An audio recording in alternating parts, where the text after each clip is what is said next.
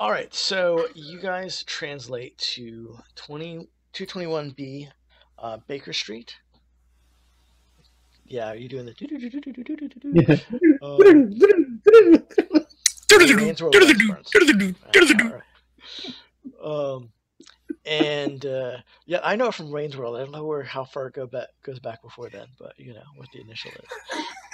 I think that's that maybe the origin. Well, it's a reference to a transition from that was popular and started in like 70s and 80s in TV shows. But gotcha. it really hit hard in the 80s a lot. They did a lot of that. But all right, so in front of you is a dark mire, and it is foggy outside. It's actually rather chilly, rather cold, and you hear the whistles of what sounds like a police whistle as you see like a couple like halos of light sort of move across this mire in front of you. It's just this expanse of land that's really foggy and hard to see.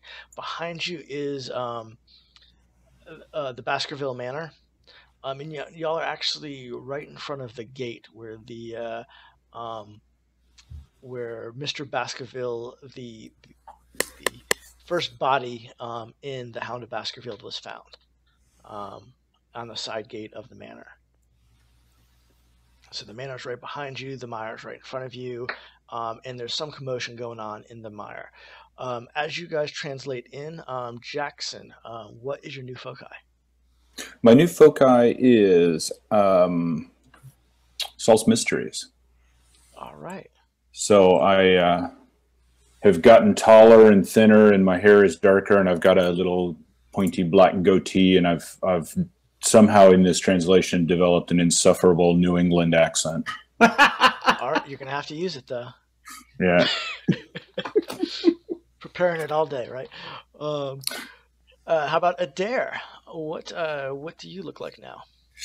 Adair now is an entertainer. Entertains is the focus. And with Adair, basically the easiest way to describe it, the short version, is a Cockney hooligan straight out of Cheapside, London. But basically navy blue pinstriped pants, white button down, navy blue suspenders, the black bowler hat, black and white wingtips, and a big old smirk on his lips. And just as that guy has the annoying New England accent, I'm going with the Cockney accent. Oh, Jesus, going to be very fun. I didn't think I could. Yeah, I didn't think I could pull off an English accent consistently. That's I apologize to any of your English viewers or listeners right now because my accent is absolutely dreadful. Okay. Actually, to put it in British slang, it's a bit mingus now, isn't it? So there you go. I might need a translator. That was me saying it's very terrible. Gotcha. Yes. All right, Jack McCandles, what's your focus and what do you look like? Well, let's see. You took me a little bit by surprise because I wasn't thinking about shifting origins, as it were. I wasn't thinking about shifting countries. But according to the internet, the last name McCandless has apparently Irish and Scottish origin, so I could go with one of those. Great. Jack, you're gonna have one guy sounding like he's from Boston, one guy that's doing rhyming slang, and the next guy that's just gonna be sitting there going, "Oh, oh, oh." We have the entire United Kingdom covered, right? Is that what we're doing? Well, it's very hard actually to develop this thing over the number of years, so it's not absolutely terrible. It's but at the same time, it's. I think my character might be a bit too bloody-minded to let himself change that much. So first of all, he's dragged his focus over, so it still looks for trouble. Okay. And so I think he's still actually going to be largely the same. He's still American, but he looks pretty much the same, except his sideburns have become mightier. And they are now like actual mutton chops. and he has now got as far as his clothing goes, he still is sort of wearing he favors sort of the Men in Black look in general, so he's now just basically got something that looks kind of more slightly more what is there such a thing as a working man's tuxedo? Something close to that, basically.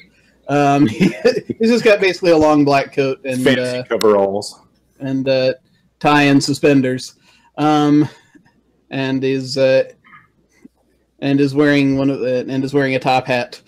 We'll say. Okay. And that's about what it looks. He still has his dark. He had sunglasses before, and he now has dark glasses, but they're now like the more pretentious looking Victorian type. We lost Jackson Harper. Looks like. And he's fading in and out. Back. Almost. Yay! All right. Sorry, when you dropped out, it sort of switched where everybody's position is on the camera. Oh, so sorry about that. A lot of fun. I'm not quite sure why that happened. No. But all right, we're back, and so in front of you is this large mire. There's something commotion going on, and probably about 100 yards away. In it, it is pretty overgrown a bit. There's a lot of rocky little hills here and there that you can see, and but it's pitch black outside, and it's cold. It's a little windy, and some reason there's still a fog, and you see that there's a couple like people holding lanterns and moving about in the mire, and you hear like the whistles blown of some sort of like police whistle. What do y'all wish to do?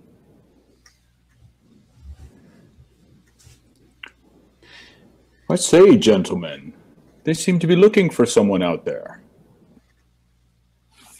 I would not want to be mistaken for a villain on this night. How do you do that? Never mind. They look like they're having a bubble out there. Okay, you realize you don't change who you are, right? Mm-hmm. I'm just looking back and forth at the two of them, slightly confused. Just sort of shrug. I don't really know why I'm talking this way, but I am. All right. Yeah. By the way, Bubbles having a laugh. Anyway.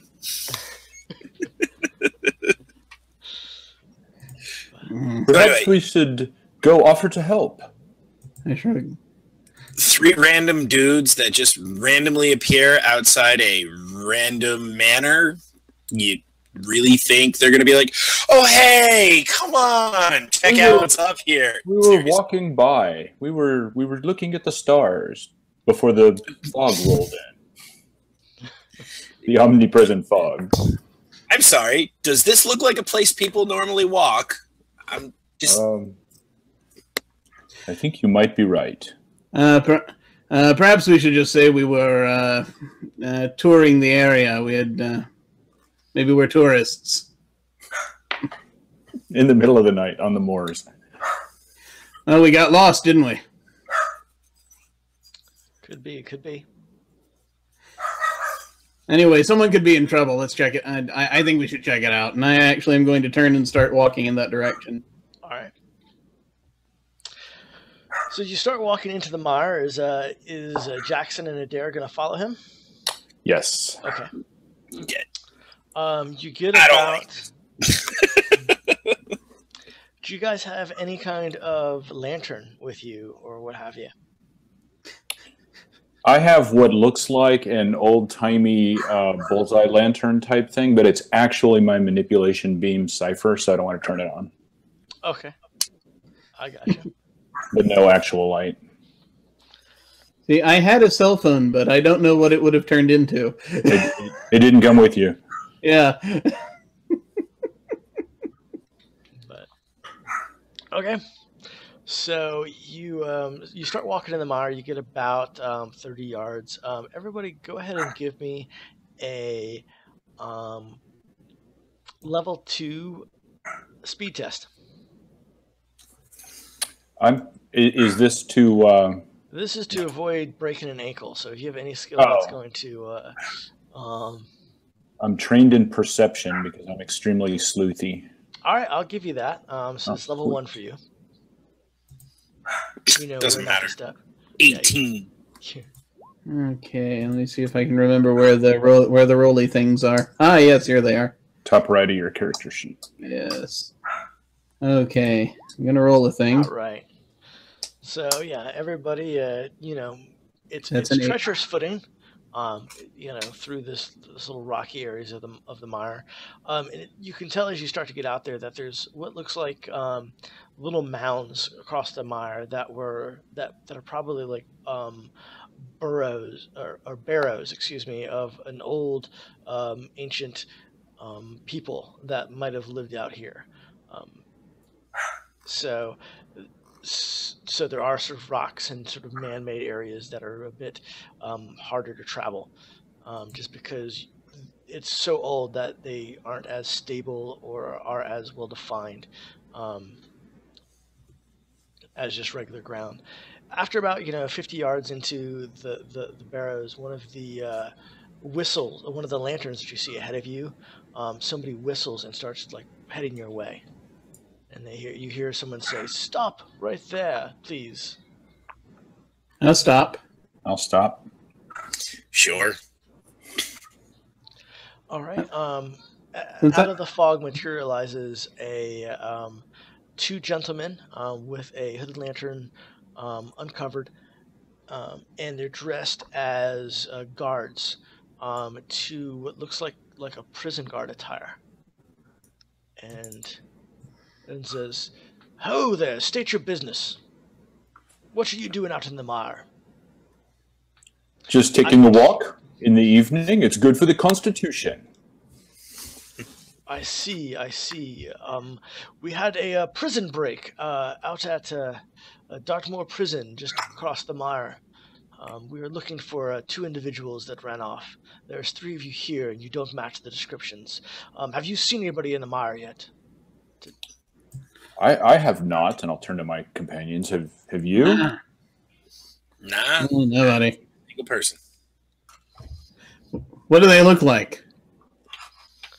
One's a scruffy-looking gentleman about your height, and he points to Adair.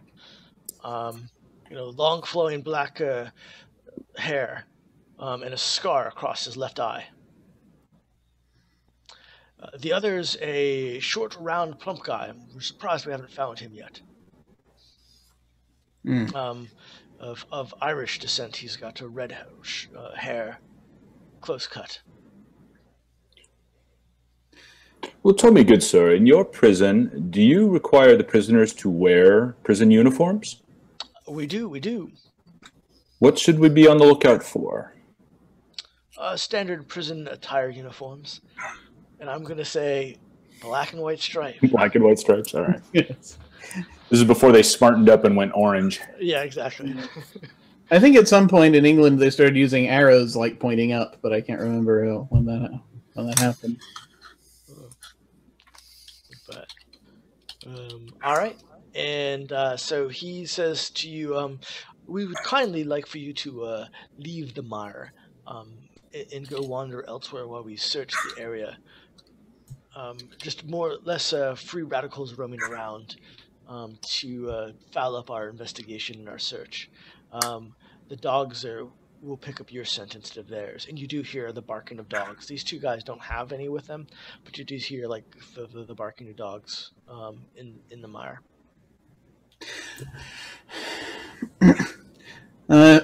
Sure, but we kind of got turned around a bit, it seems. Do you know the way back to civilization from here?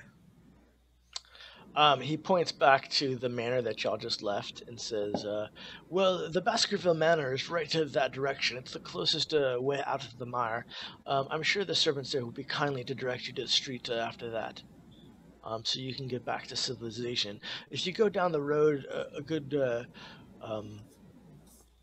3-4 kilometers, you will come to the train depot that will take you wherever you need to go. I had to quickly switch kilometers instead of miles in my head. So. They're not still on furlongs or something? Yeah. They actually used furlongs back in Shakespeare's era. This is not Shakespeare's era, so. Yeah, or not Shakespeare. Sherlock Holmes. Sorry. Okay, maybe furlong there. My bad. There's an SH. and they actually use miles too. They don't use metric system. Yeah, so they use imperial miles, I take it. Which Yes. I guess it's what we still use. Well, never mind. I am sorry that my podcast is not entirely accurate. Sorry. To the London. Listeners demand accuracy, darn it! It's breaking my immersion! But it's a different recursion, though, so it was fictional leakage from modern writing, so it's actually turned into kilometers. That means I get my cell phone. Fair enough. It's all that home/fiction. And remember, you guys are on the lookout for somebody who's probably been here for about an hour. Yeah. If you don't mind me asking, chaps, did you happen to see a woman come running past here? Is she lost in the mire? She might be. We're not sure. We're actually looking for this lass as well. Could she have been aiding and abetting the fugitives? Tell me about this. We have not seen a woman, but we don't know of any that are missing. It would be within the last hour she'd have run through here. Well, the prison break did happen an hour ago. Interesting. Perhaps our objectives are in alignment. Maybe we can help you search for your men, and that in turn will lead us to our woman. He says, any help that you can provide us would be greatly appreciated. Do you have any kind of light? We do not. We started walking when it was daylight, and we did not think very far ahead.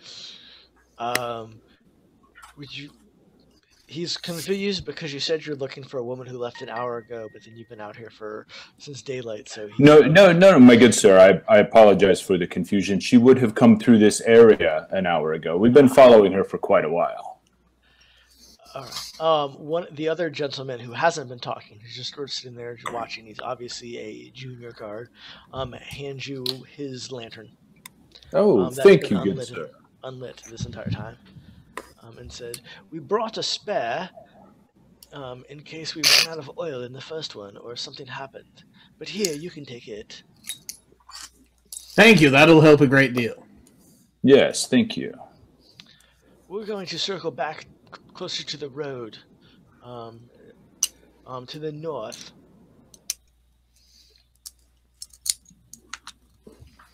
If you guys want to head deeper into the mire, it's dangerous out here, though, so be very careful. We shall. As I switch to 15 different accents and whatever. I'm not keeping consistent. More recursion bleed. Continental. Crikey! Crikey! I do believe you went crocodile hunter there for a moment. Oh. Now, if we find a big stick, we can poke something in the eye. Too soon? Too soon? All right. Not sure what the statute of limitations is on something like that. What is the statute of limitations on a manta ray? I'm not sure. Oh. The stingray. Manta rays don't have stingers. Ah, that was the problem. Okay. That's the name. All I understand so much more now. Not in Australia, so all right. Right, yes. Yes, sorry. That's actually where these criminals should have But we been are sent. looking for convicts. Huzzah! Yeah, you are looking for convicts in the middle of that. So. We would like to apologize to Australia. Exactly. So, gentlemen, do we finish our walkabout and see if we can't find these hoodlums? Yes, let's. Yes, I can't even do it certainly. with a straight face. Okay. So Then let us away. yeah, you depart from the guards and head deeper into the mire, I'm assuming. And Yes. Both literally and figuratively, it would seem. Damn, it's dark out here. yep. But now you have a big lantern if you want to light it up. Yes, Okay. let's. Yes. All right. Spark that never mind. Family-friendly podcast. All right. Does anybody have any kind of tracking they want to try to use, or any features like that with your foci? I solve mysteries and am sleuthy. Okay. So that would be a good idea to try to get yourself some sort of trail. Is there any chance I might be able to help him with training and perception of any kind? Sure. I will allow you to create him an asset. Excellent. Now is a good time to let everyone know that I'm inspiring. And because you're hanging out with me, once a day, you can reduce the difficulty of a task by 1 step. All right. No, I'm not sure you want to use it So today inspiring. on this one. If it helps you with tracking, look over there. Just bask in your presence, and suddenly we can see better. Oh, I'm sorry. Through stories, songs, art, and other forms of entertainment, you inspire your friends. He's humming the turn of the century tavern tunes, and it's great. Well, one time at band camp, Oh,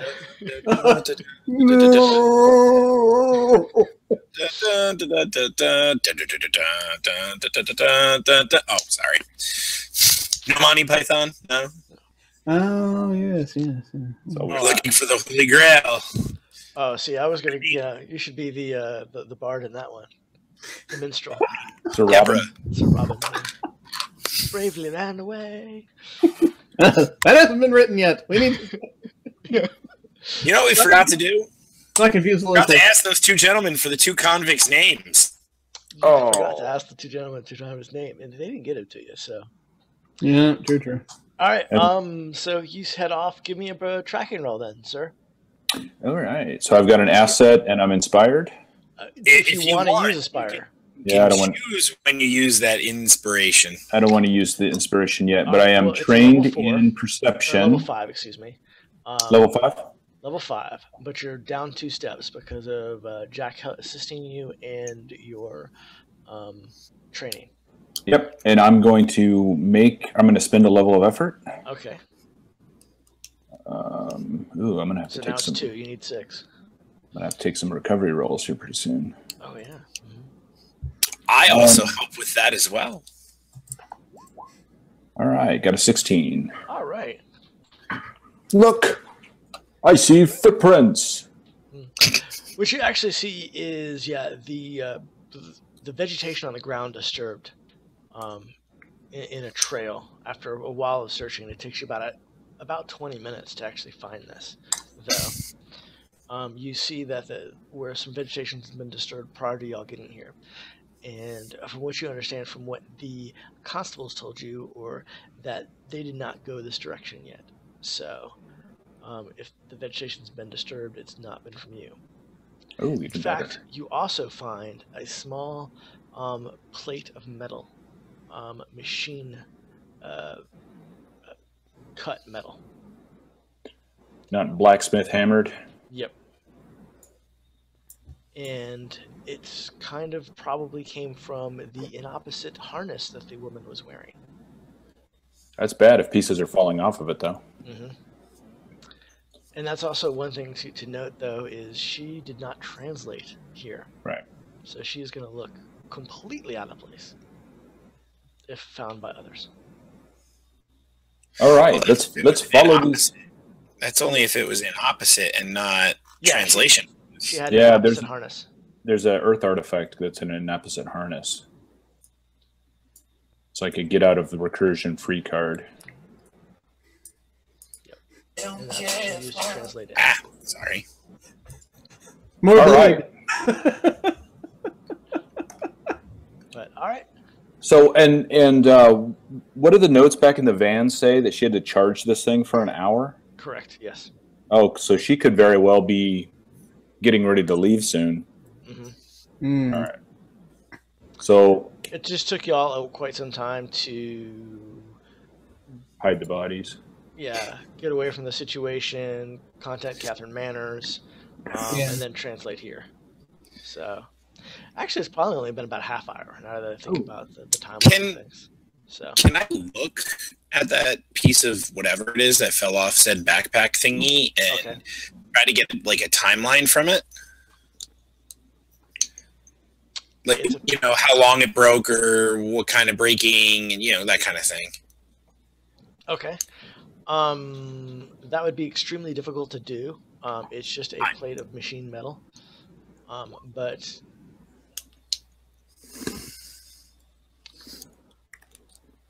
like not more like how it fell off, that kind of thing. Okay, like, yeah, you can do that. Was it ripped off? Was it torn off? Did it vibrate off? You know, that kind of stuff.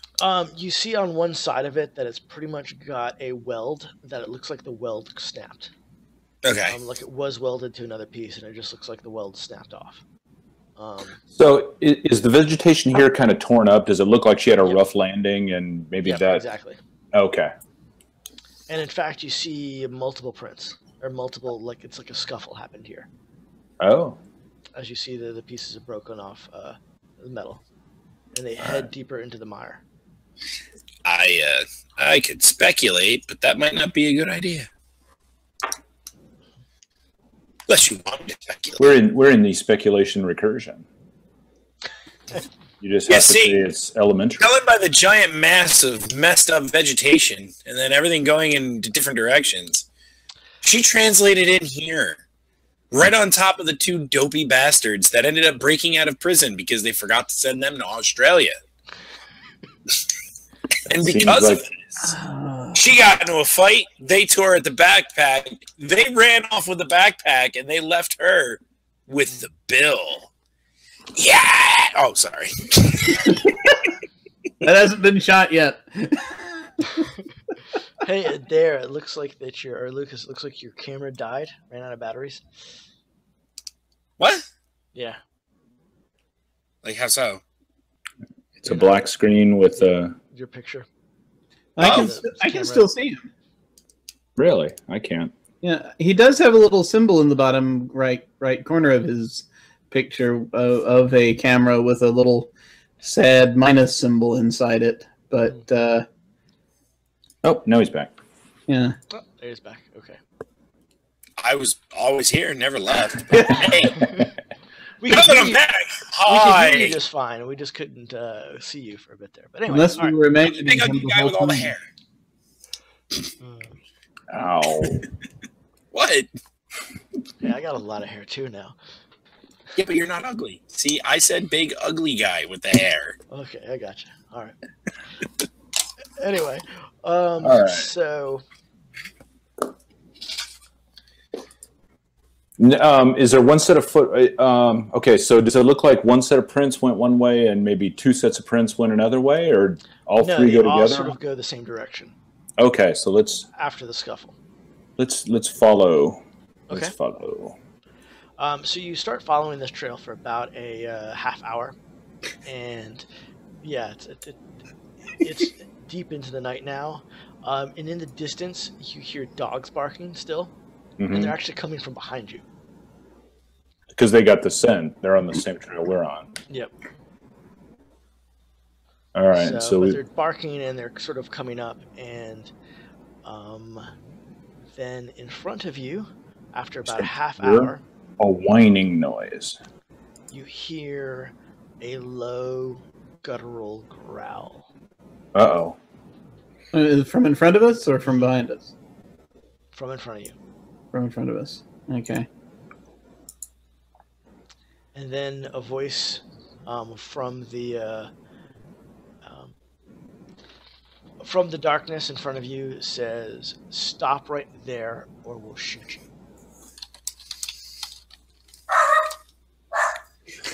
Oh, well, I'll stop. Yeah.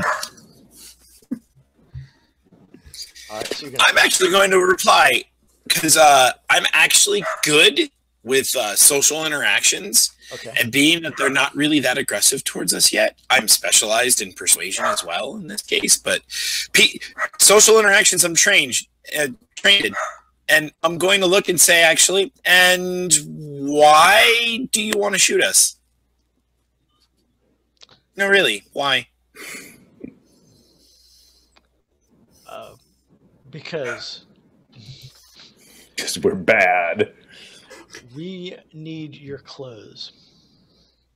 So I'm going to spin identity here really quick, which is going to cost me 2 points of intelligence, which allows me to come up with a false, basically identification of myself. Okay.